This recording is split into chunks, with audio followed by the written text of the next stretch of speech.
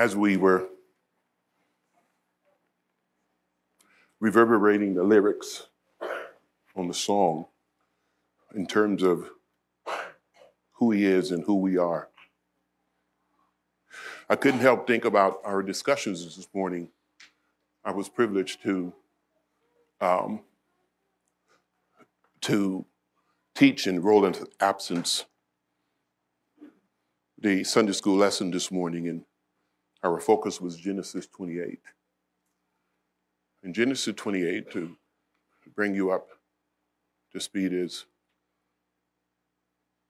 Jacob on the run from his brother Esau, and Isaac and Rebekah, who have been a part of the plot.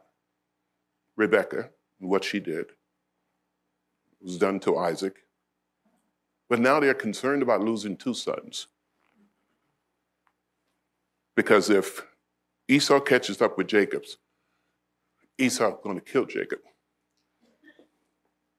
And we know that would be a concern because, 2 generations back, I'm sure they'd heard the story of their uncle Cain killing his brother.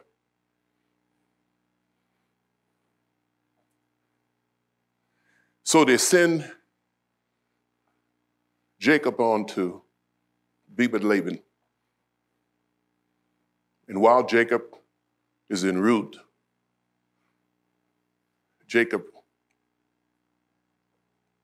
uses a rock, as they did customarily, as a pillow. And while he's asleep, the Lord gives him a dream. And we know it to be a Jacob's ladder. You see, folks, angels going to and fro from heaven to earth. And what we see in that is that the Lord is making clear to Jacob that he's going to be part of what the Lord is going to do. He's going to reconnect heaven and earth. What Adam did that severed the relationship between God and man,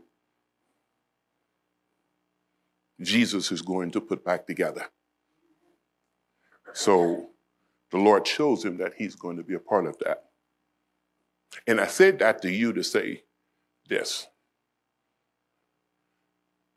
I'm sure Jacob was stunned to see that a holy God was still committed and was going to use him, though he had been a part of the scheme to deceive. Some of us are sitting here and sometimes we wonder, can God use someone like me who've done so much? And the answer is yes. What we saw is God's commitment to his creation. Because Genesis 1:26 tells us that they said, let us create man in our image, in our likeness. And I love what he says in Malachi. He says, I, the Lord, do not change. I don't change. And the reason why he doesn't change, there are no emergencies in heaven. There are only plans. We're part of that. You are part of that. Last week I made reference to we have to move the gospel from being this big blanket of covering everything, though it does. Everyone come unto me, all who come, but we have to get it to where it's personal. We have to get it to the point where he's my God. He's my Father. Okay, he loves me. And before I can bring my relationship with him here, I need to have it here. Amen. Because once I get it here, then he's going to open doors for me to exhibit what has gone on in me and what he's willing to do through me. Amen? So, last week we introduced verses 21 through 28 in Mark, and we covered the fact that Jesus is there in the midst of the people, and I read you the story, and I did so that the story would become more intimate to you, that you could see the elements, because when you read it, that Jesus was there, he was preaching, and this man got up who had a demon, and he cast the demon out. But there's so much more, because it was a place just like this. It was people just like us. And you say, well, Pastor, again, that was way back. How could there be people like us? Well, let me present this to you. How many times you think that man had attended the service? You think it was his first time? Mm-mm. So what does that say to us? That says that we can come in and out of these doors, and we can have a pew or a seat with our name on it and still not be where God would have us to be. Hello? Because the man was there in the midst of the service, and he was possessed with a demon. Somebody had to see that, right? Hello? I mean, if nothing else, the man should have got uncomfortable. Because when you begin to speak about the Lord under the anointing of the Holy Spirit, the devil can't stay. He can't handle it. So what does that say about the service? What did that say about the rabbis? Ooh. Yeah.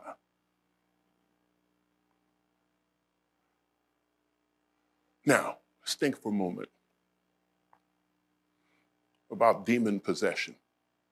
I told you last week, if the Spirit of God lives inside of you, demon can't come in and live in you, because God ain't going to share that space, because he's a jealous God. Amen?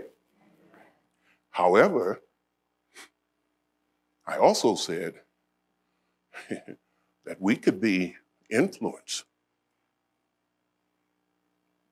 Yes, we can.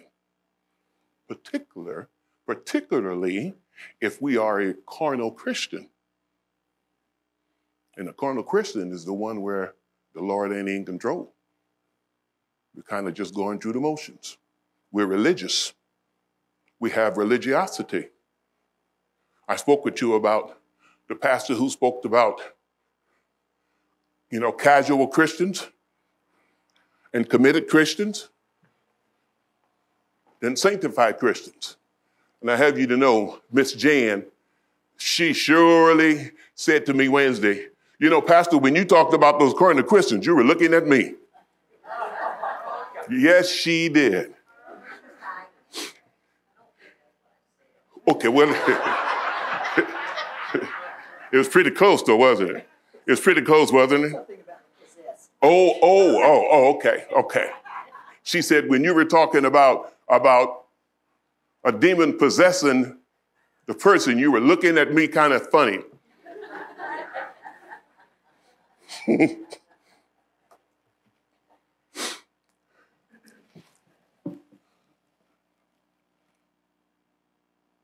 We have to be mindful, though.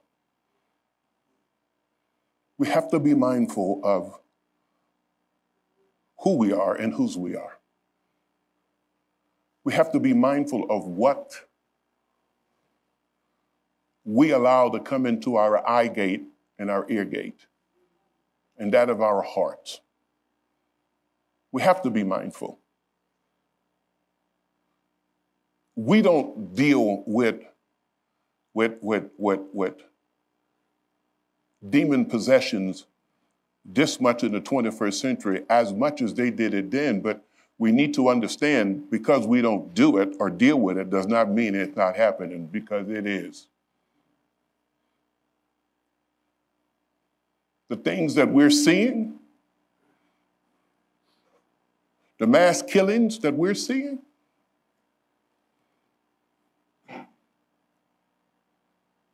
The things that God hates that we're seeing? Oh, yeah. Yeah. So we must not discard it because in the 21st century, we don't deal a lot with demon possession. Well, we need to. But I don't want to go there. I want to bring it to another level.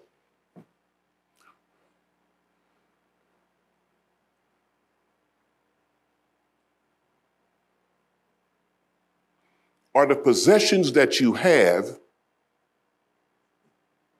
possessing you?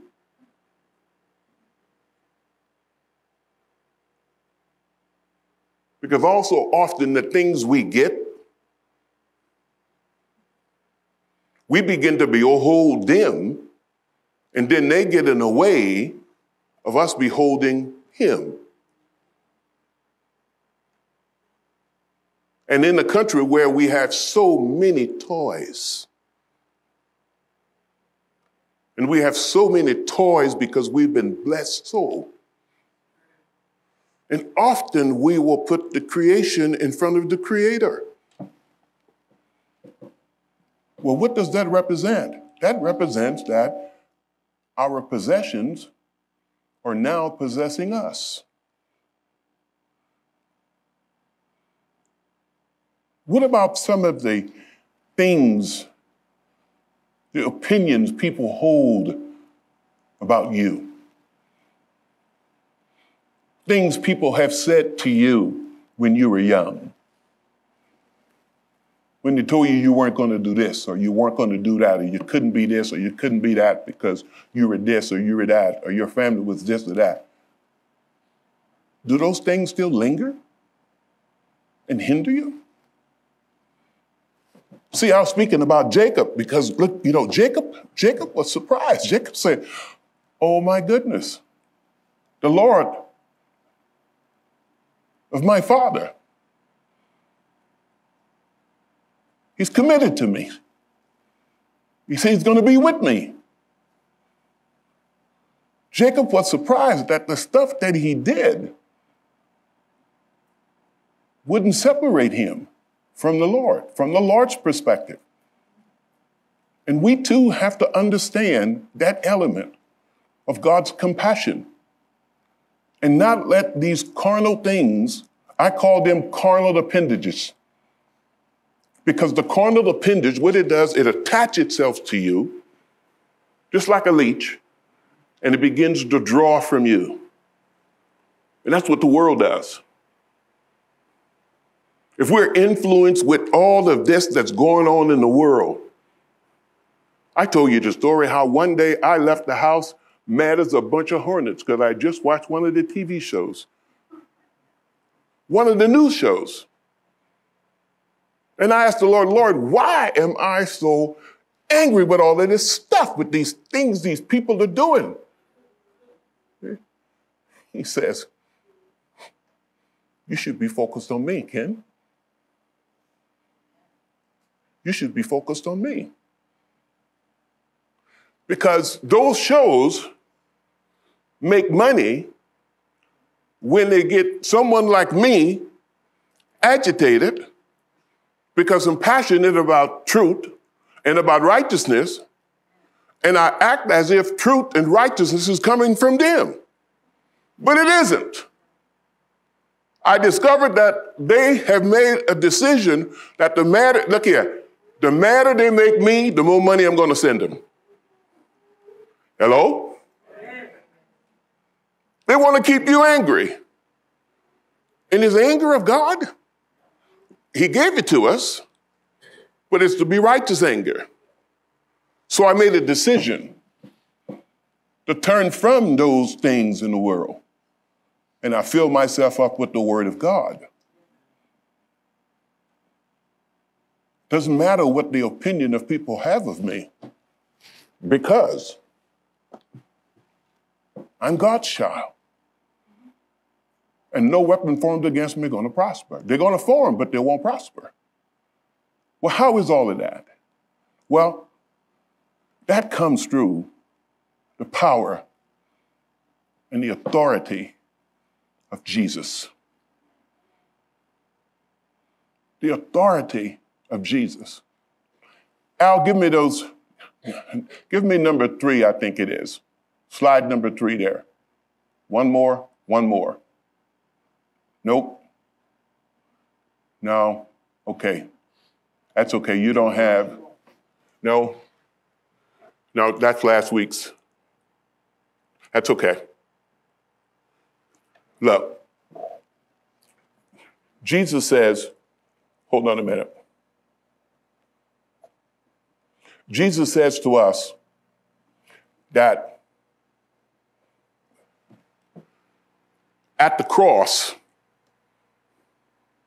he achieved the authority that the Father had promised for us. We now have power living inside of us.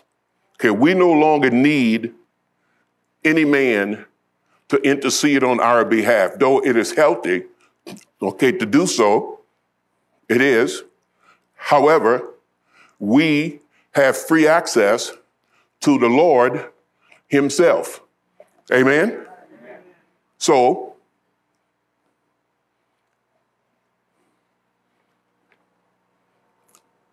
I want to, as I always want to do, I want to read to you the scripture that so make that clear. 1 John 5:19. Here's what it says. We know that we are children of God and that the whole world is under the control of the evil one, the enemy. The whole world is. But Satan didn't know all what Jesus was going to do. So here's what he speaks to us in 1 Peter 5:8-9. Be alert and of sober mind. Your enemy, the devil, prowls around like a roaring lion looking for someone to devour. Resist him, standing firm in faith, because you know that the family of believers throughout the world undergo the same kind of suffering. So what we undergo, the challenges we undergo, the temptations that we face, is nothing new. But we're dealing with one who have been dealing with us from the very beginning. Okay? And he knows us. So if I'm out on my own, trying to do things on my own, guess what, guys? I get in trouble. Amen. And what the enemy loves to do, the enemy loves to move us to isolation. He began to lie to us about folks that's praying for us, may it be family, may it be the church, and we go off onto our own. That's exactly where it is he wants you to be. As I said last week, he will deal with you on this corner with the intent of running you to the other corner, and the other corner is where he has the trap set for you. That's how he does things. So I want to read you something. Jesus demonstrated the power of love as he speaks with full authority to fight against evil. The Lord's words have power to touch, transform, heal, and set free for those who believe in him. He is solely the truth that gives light and meaning to life and death, to our struggles. He's the one. He's promised us. As you seek me, you'll find me. Come unto me, all of those who are burdened and heavy laden. He understands the battles that we have ongoing in our lives. And boy, look here, they are forever, as long as we're here. But we have to be reminded that there's no surprise to God. There's no surprise to our Father. Just like it said in the video, he is perfect in all of his ways. He invites us, he beckons to us to come to me. I have what it is you need. I am your protector. I am your provider. I'm the one who will comfort you. He specializes in it.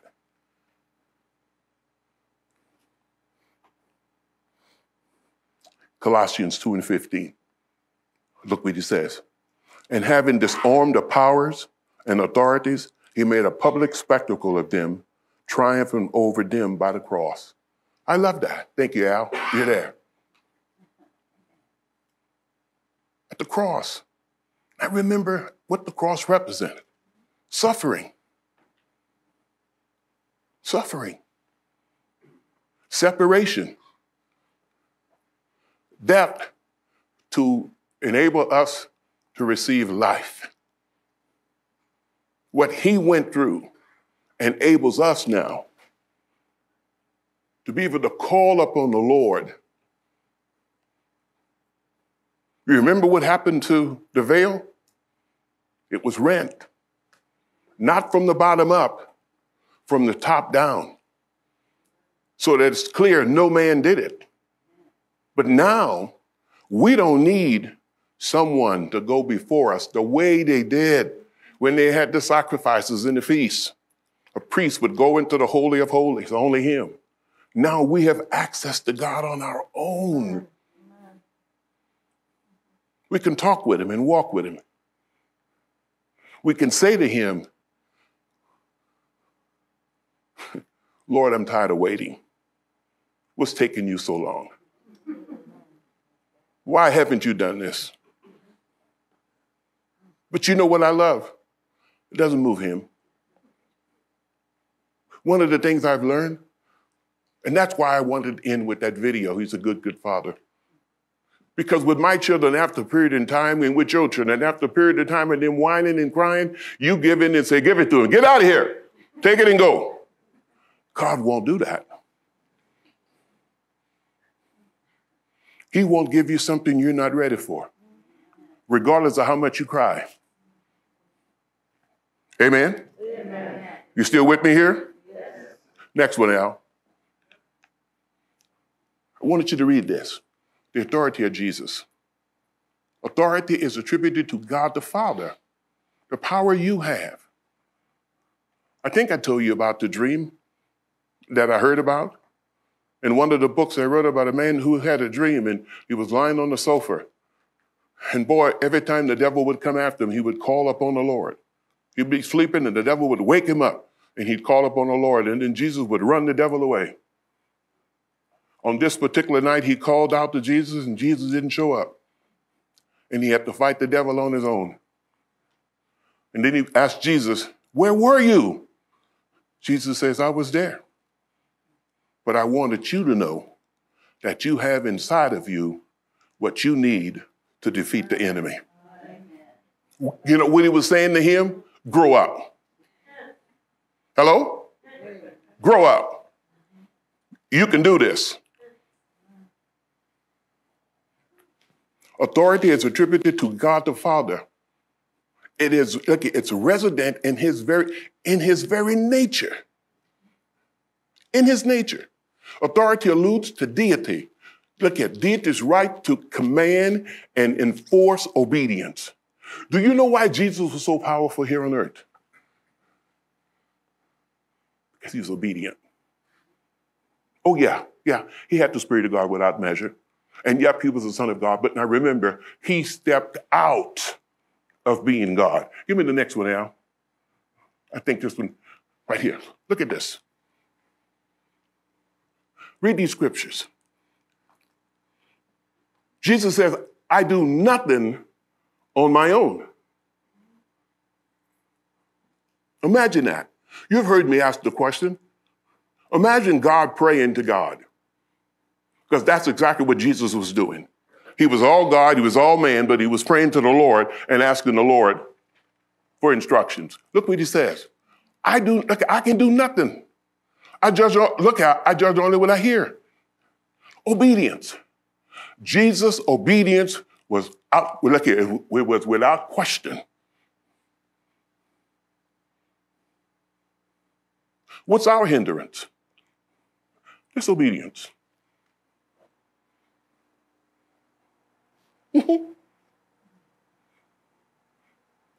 Next one, Al. Look at this. who being in the very nature God did not consider equality with God something to be used to his own advantage. Rather, he made himself nothing by taking the very nature of a servant.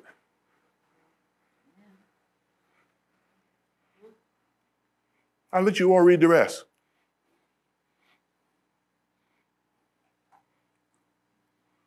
Now, what we have to understand is, look here, he did all of that for who? Huh? Yeah. Look, I want to read you something. Can I read you something? Christ incarnate authority through obedience to the Father. The authority of Jesus during his earthly sojourn, it is important to understand something of the nature of Christ in the flesh existence. Though he maintained his full divine nature as the Son of God, for the love of others, us, point at us, for the love of us, come on, point at yourself. For the love of us, make it personal. For the love of us, he made a decision to not to grasp or to hold to his status or the being equal to God with the Father. Instead, he emptied himself and he stepped out of eternity into time. And he did it just for us. You've heard me say the Creator became his creation to save his creation. Can I get an amen? Amen. Did you get that? And I've told you, I haven't read that in the book, and it won't be until I write it. But if I keep preaching it, somebody's going to go with it, I'm sure. But that's the revelation that he gave me. The Creator became his creation to save his creation. Ken, I did all of that for you. I did it for you, Ken. And I've told you, when I stand and say I'm my favorite, look here, I'm my Father's favorite child, God smiles when I say that. Because I'm not the only one. He wants you. He wants you. He wants you to know that. Then he wants you to declare it. Yeah. He wants you to declare it. Jesus got rid of the demon. I read you the story last week, and the ending of the story was this, that Jesus, when he got rid of the demon, the man was now his old self. And the people that knew him embraced him. He was now back to being part of the community. What community? The community of God. And that's what God is still doing. See, we're the church. And when the church loses its way and begin to look to the world, to regulate the things that only God can, it upsets him.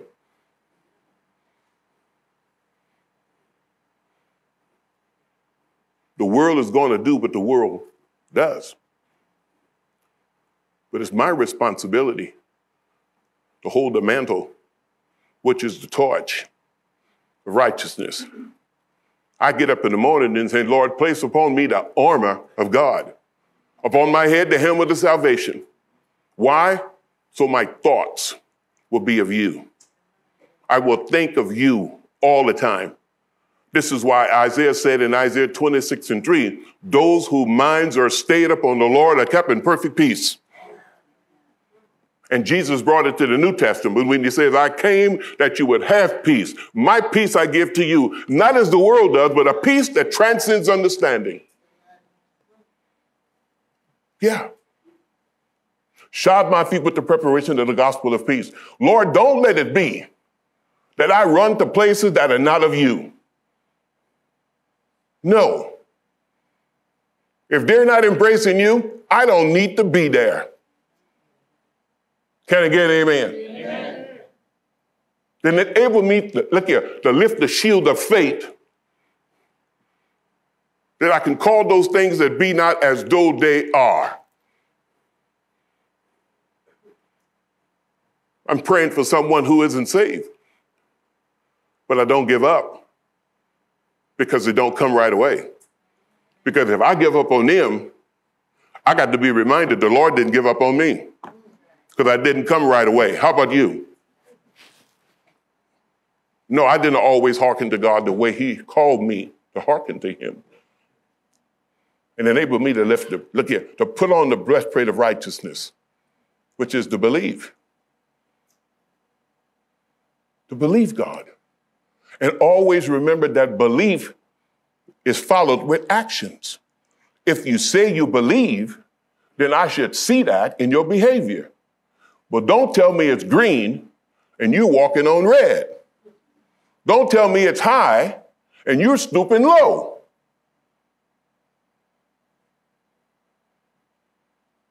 Be who you say you are. And then the last part of that armor is the word of God, which is the sword of the Spirit. Yeah, I love it. Jesus had power over living creatures. You remember the donkey and the colt? And the colt had never been ridden. The colt had never been ridden. And you don't get on a donkey's coat if the coat have not been broken. Scripture tells us that they threw the blanket on and Jesus got right on it, which means he had power over creatures. You know what else he had power over? Sickness. Do you know how many times he healed folks with leprosy?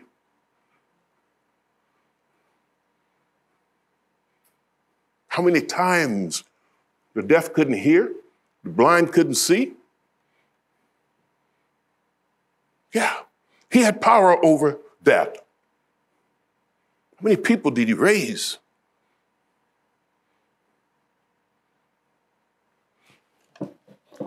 And there are some people who would say, if I was back in those days, I would believe more when he was raising people from the dead. But I would say to them, are you saved? And if they say to me, yes, I can tell them, go to the mirror because you just went from death to life. Can I get an amen? Amen. We're looking for something that we already have if you're saved. The problem being, we have to ask ourselves a sincere question. Am I who I think I am? I love what Job said. Job said, I know my Redeemer lives because he lives within my soul. I have the evidence. The Lord didn't leave us alone to figure it out. He said, I'm going to let you go figure it out. No, that is not what he did. And I have asked you, I don't know if any of you have done it since I said it to you, but I said to you for the third week in a row, and that is, ask the Lord, Lord, are you pleased with me? Are you pleased with my life? Please, Lord, don't have me fooling myself. Don't have me thinking something that I'm not. Because, you know, if you come in here on Sunday, you're going to hear the truth. I'm going to lay it out for you. Some people will get up and run out of here because they sit back and go, I ain't going to listen to that man and all this stuff. That's okay. But I'm going to keep preaching it. Amen. Yes, I am. Because I know what set you free. What set you free is the agents of change. The agents of change is the Word of God and the Spirit of God. And they work in conjunction with one another. It's not one or the other, it's both. And that's exactly what Jesus said to them. That's what Jesus told the disciples. Jesus told the disciples, when the Helper comes, he's going to speak to you. Yes, he is. And as I've said to you, your life, please note, there are no emergencies in heaven. There are only plans. And your life is a part of it, if you're a believer. So we could have spent a lot of time speaking about demons and The Walking Dead and all of these movies out about casting out demons. And boy, we can do all that. And you know what? All of that would not have benefited you, in my opinion, nothing at all. But to say, beware of your possessions, that they're not possessing you. Beware of the things people say to you, that they're not possessing you. Beware of the world around you, that it's not possessing you. And if there's any possession going to be on, you know, if there's any possession in my life, it is this, what Paul says. Know ye not that your body is the temple of God, and the Spirit of God dwells within you, and you are not your own, you were purchased with a price. Amen. My body is God's temple. This is where God lives. And the Spirit of God lives inside of me. Oh yeah, I'm possessed by him. Oh yeah, I surrender to him. But it's the only thing I know of in this world that you can surrender and gain power. Amen. You can surrender and gain authority. And I've said this to you again, and I hope you begin to use it. That the Spirit of God didn't come just to be a resident. He came to be the president. Amen. Can I get an amen? Amen. I don't think I said anything to you today that's out of the normal.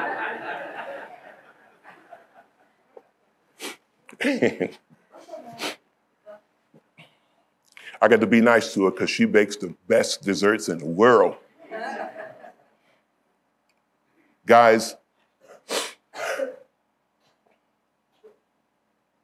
as we consider the New Testament and the evidence that reflects the fact that Jesus exercised authority over all heavenly beings, and Jesus has said to us that he's given to us authority. Remember that young man on the sofa having a battle with the enemy? And because he didn't see Jesus, he didn't think Jesus was there, but Jesus reminded him, I'll never leave you, I'll never forsake you, I was there with you, but I want you to take your rightful place. And the reason why he wanted him to take his rightful place, because Jesus died for it. Amen? Yeah. Bow your heads, let's close with a word of prayer. Father in heaven, we come today and we're reminded, Father, of, we read the scriptures, all what you've done and what you're doing and what you will do. I pray today that those under the sound of my voice will be mindful, Father God, of their own possessions. They'd be mindful, Father God, that we belong to you.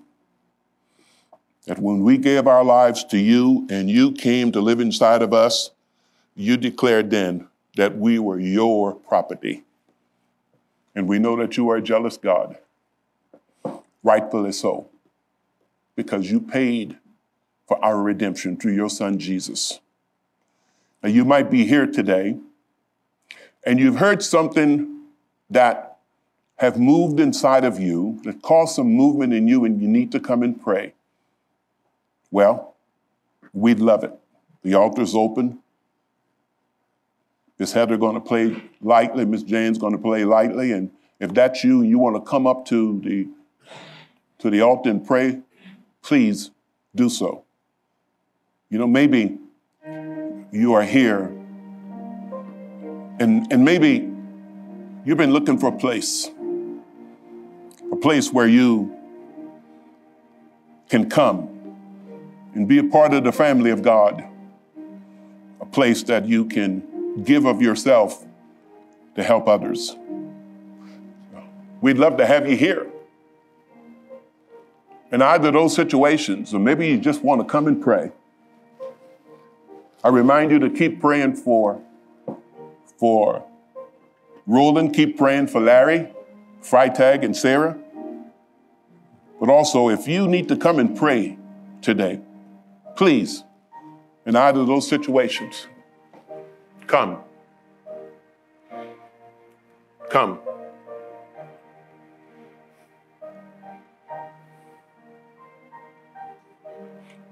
Father God in heaven, we thank you.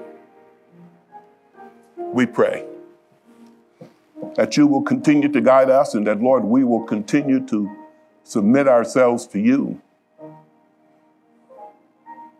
to seek after you, to seek you first, to know beyond a shadow of a doubt, Father God, that if our eyes close here in time, you've called us home, that we will wake up into your glorious and wonderful presence. Lord, we think in terms of Peggy and how vibrant she was on Wednesday night in the Bible study and how she answered questions and she spoke to us, and if she was in such a celebratory mood. We had no idea that the next day you would call her home. And that's what it is with all of us. We don't know. Scripture says that we're to be ready. There's no doubt that Peggy was ready. So I pray for all under the sound of my voice today, that each of us will know that we're ready if you called us home. Lord, we thank you and we praise you. We give to you glory and honor.